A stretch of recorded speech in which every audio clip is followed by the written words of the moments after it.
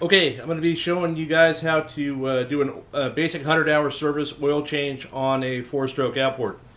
I'm doing mine on a Yamaha 200 horsepower. Whichever brand you have, it's all the same basically. You just need brand specific parts. And you don't actually need factory parts. You can use off-brand replacement parts, like by West Marine has Sierra filters, and they work great. You can just look up which filter your boat uses, match it to the Sierra brand one that West Marine has, and you're good. I'm also going to be changing my fuel filter cartridge, and I just went ahead and got the Yamaha one with that. And then once a year I'll change out my fuel water separator filter, and this is I do it every April. You're going to need oil filter wrenches to get those filters off. I use a smaller one for the oil filter, and the fuel separator needs a bigger one, so you have to get a specific filter wrench to do that. West Marine has these for like 18 bucks or something. You're going to need oil. I use 10W30. Again, West Marine brand works great for me. It's about 20 bucks a gallon. They had it on sale for 20% off. My motor takes 6 quarts, so I just buy 2 gallons. I basically use 3 gallons every 2 services. You're also going to need a funnel and something to catch your extra oil in, so you're not making a mess. Speaking of a mess, you're going to want to get some gloves. I just picked up these at Harbor Freight, like 10 bucks for a box. Get the heavy duty ones. You need some rags and a piece of cardboard to put under it to clean up the mess. There's 2 ways to get the oil out of the boat. You can take the whole thing apart, drain it. You have to take the sides off, the cowling of the motor and everything else. Or you can pick up a pump like this. This is a vacuum pump, oil change pump, high speed. You basically pump it, it creates a vacuum. This gets stuff down into the dipstick hole, and it'll suck all the oil out. Real easy, no problem. If you service your motor regularly, you're not having any problems, you're fine doing this. It gets almost all the oil out. So that's basically it. You got your tools. Oh, finally, I get this Bow Shield T9. After I'm done servicing my motor, I spray all the parts underneath the cowling with this to keep salt from intruding into the stuff. You can spray this on wiring, plastic, anything.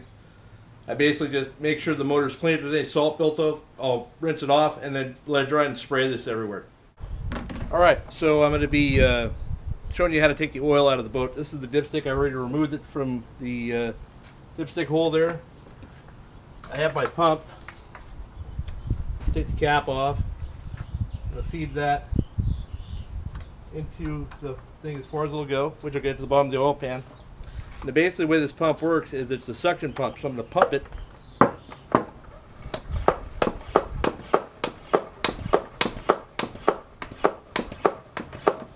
About 20 times to get the suction going.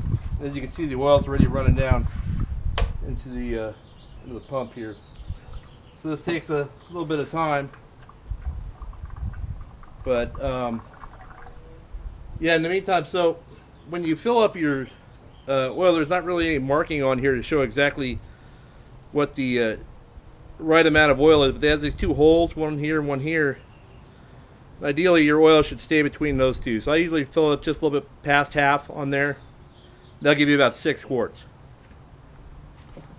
So this is pretty easy. This will just keep pumping oil out until it runs out of suction, or until there's no more oil. And you can tell there's no more oil because this line will start to be clear as opposed to black. If it's black and there's nothing going in, then you need to pump it a few more times.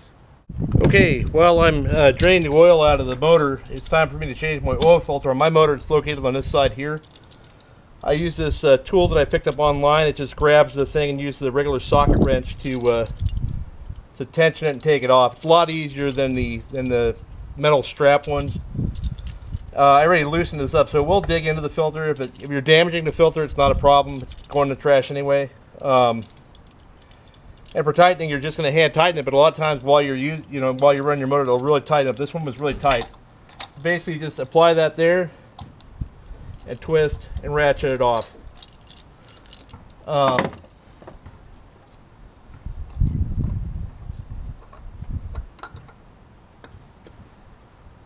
Motor filter's a little bit dirty from because the thing's not completely empty. So I have this tray I have here that I'm going to put it in. I'm going to take a little bit of the oil here. Doesn't matter if it's old oil or new oil, and I'm going to go over the O-ring of the new filter. You want to make sure that the filter is the same exact number there as the one you're taking off. You know, sometimes it can get confusing, or one might be boxed wrong, but I always double check that. Then it's simple as just putting it on, lining up the threads, and screwing it on there hand tight. That's really all you have to do, and your oil filter is changed out and ready to go.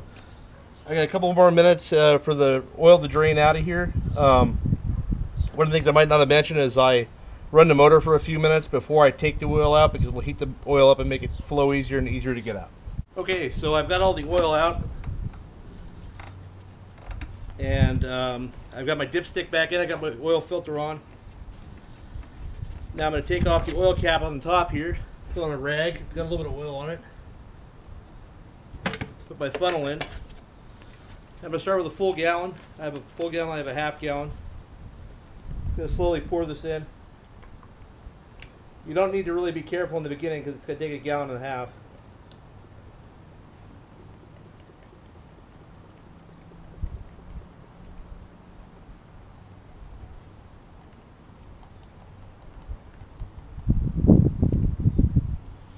Spill a little bit. Yeah. It pays not to be sloppy with it.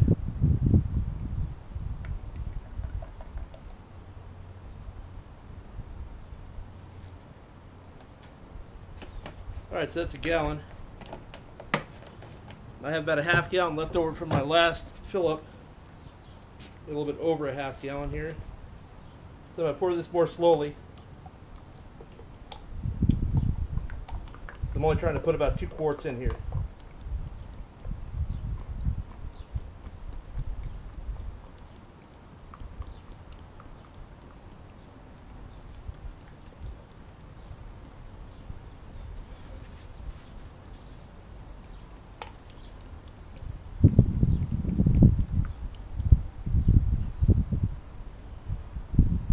Probably good there. I'm going to go check it. So let's settle in. I'm going to check it on the dipstick. Okay, the final step is replacing the fuel filter.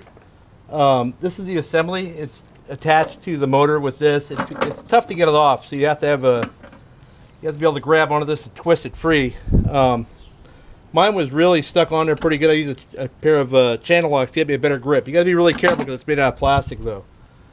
Once you unscrew it, there's going to be fuel in here. I already dumped the fuel out into a can, and now I just use this to take the old filter out.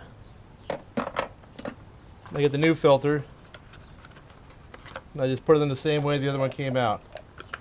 Now you can see these two filters look pretty different. So that's caught a lot of stuff that you wouldn't want going into your motor. So it's good to change this every 100 hours or so. So you just put this back in and mount it up, screw it back on.